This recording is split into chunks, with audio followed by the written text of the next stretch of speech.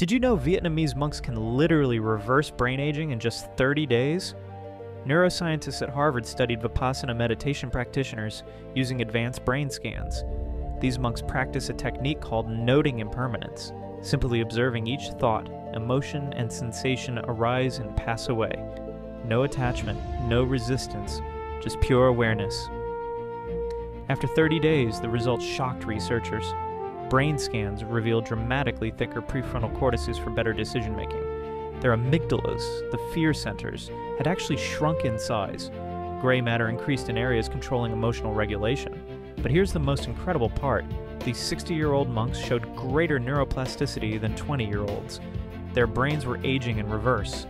Modern neuroscience had just proven what Buddha taught 2,500 years ago. Suffering comes from trying to make impermanent things permanent. The monks understood everything changes, so they attached to nothing. Their brains rewired themselves for peace, proving ancient wisdom with cutting-edge science.